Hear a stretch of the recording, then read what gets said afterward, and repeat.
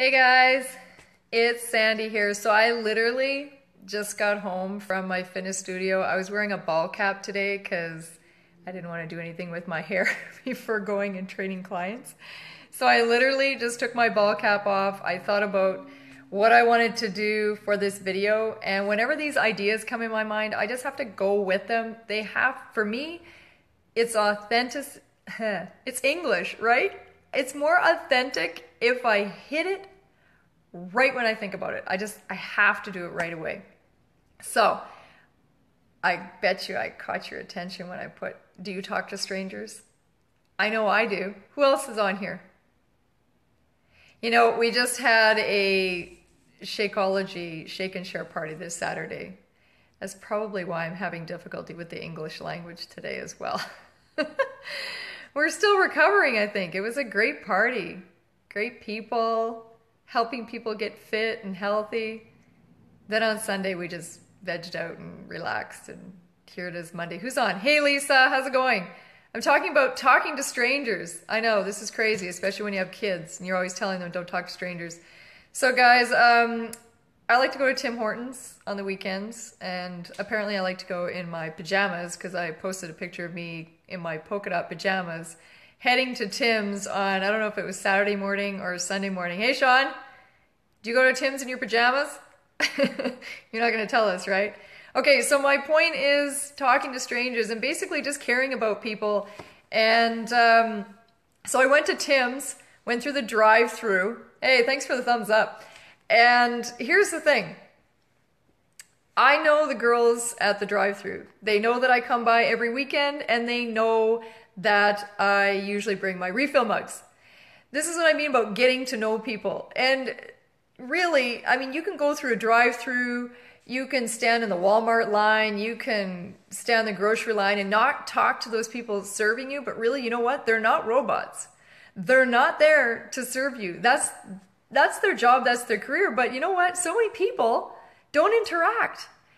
We get so stuck in our worlds, like, you know, we get so closed off that we don't even interact to this human being that's actually handing you something.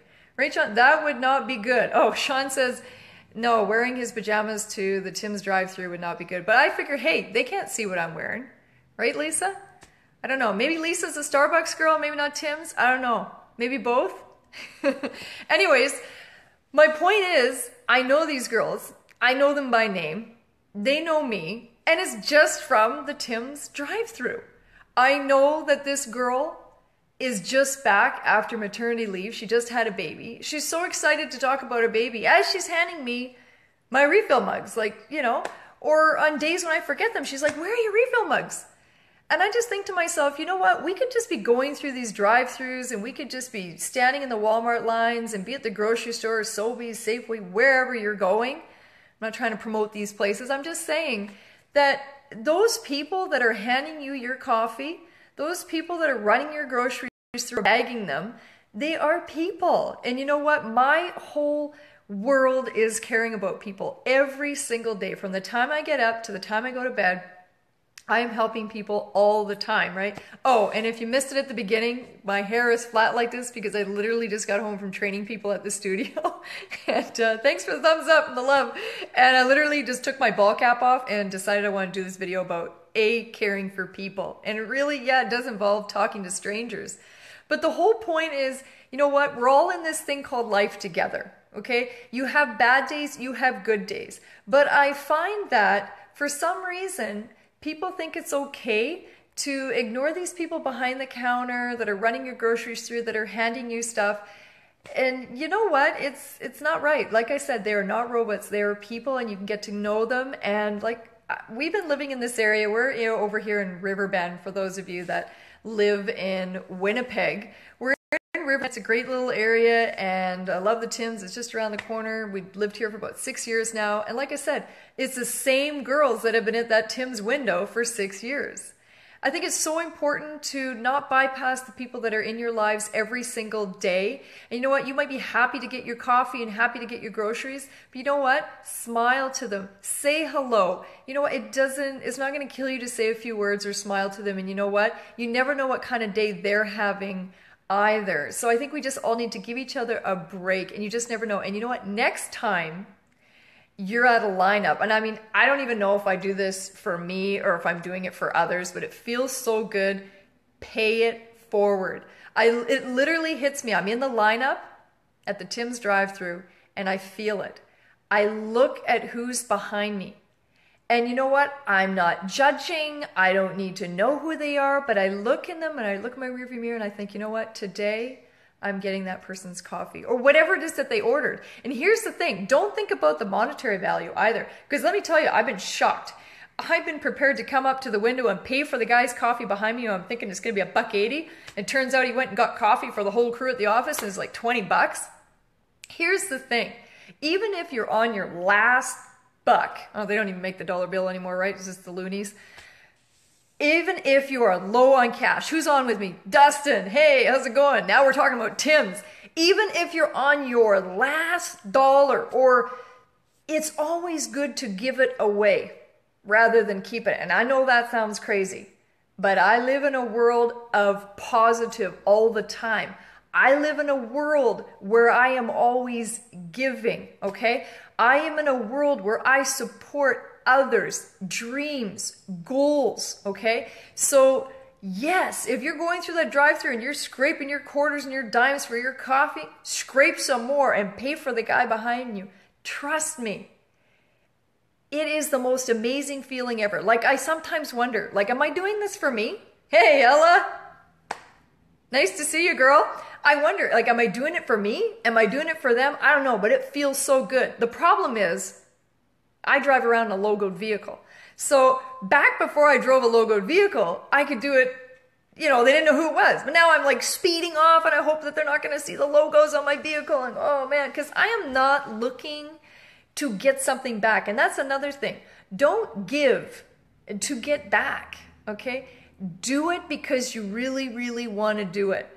And talk to strangers. I know that goes against everything that we live in right now, but you know what? We're getting a little too closed in into our own worlds. You know what I mean, right? You get so consumed in, you know, your job and like where you're going and you're in a hurry and you're driving and you don't even want to sometimes acknowledge the people around you. But trust me, you stop that one time and smile to that person that's running your groceries through, or talk to that person that hands you your coffee at Tim's or Starbucks or where it is. I'm telling you, you could make that person's day. That is someone's daughter, son, mother, uncle, father, brother, neighbor. That is someone's relative. Think about it that way. What if it's your mom that's handing coffee at Tim Hortons? What if it's your dad that's running the groceries through at Sobeys? Okay? What if it's one of your kids and it's their first job? Wouldn't you want people to care and treat them so well? What is this? The bubble we all live in our bubbles. You're so right about that, Sean. We just get so closed in. You know what I mean? I don't experience that. I used to, because I came from a corporate environment. I wore suits to work. I had my briefcase. I was in HR. And you know what? I was closed in. I mean, now that I've been in this industry for 10 years in the health and fitness and helping people move forward and feel good about themselves and get on track mentally and physically and emotionally and spiritually, because I'm a life coach as well. And I just think it's so amazing. And so I haven't been sort of stuck in my own world because I'm always out there helping others, right? And so I just want those of you that maybe haven't been acknowledging the strangers around you lately to acknowledge them. You know what? If you pull up at a stoplight, like, and I look over and you look over and you see the person look back at you and you have that choice. You can nod, you could wave, you could smile. And it feels so cool when they smile back because you've had that connection. I don't know if you've had it. I have it all the time.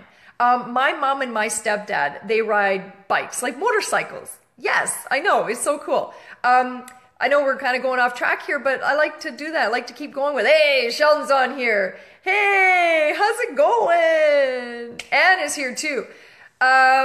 Who else is here? Oh, Sheldon says hi. Yeah, start writing comments there, guys. So I know you're there. Anyways, so my mom and my stepdad, they ride motorcycles. And so whenever I see somebody on the road in a motorcycle, I think, you know what? That could be my stepdad. That could be my mom. All right, we're going to thumbs up. Love this, love that. I'm going to start liking stuff here. So here's the thing. Whenever I see somebody on a motorcycle and I pull up a stoplight and I look over And if I have my cap on, I kind of just do like a salute or like, you know, hey, I see you. I know you. I get it. You're on the bike. I think it's cool. And you know what? You kind of have that moment. So I just really, guys, I want you to talk to strangers. You know what I mean? It takes a community to raise a child. That's what they used to say. I think it still does. I think it still does take a village. It takes a community to come together, to recognize we are all on the same journey. It's called life. And we will all have the same experiences.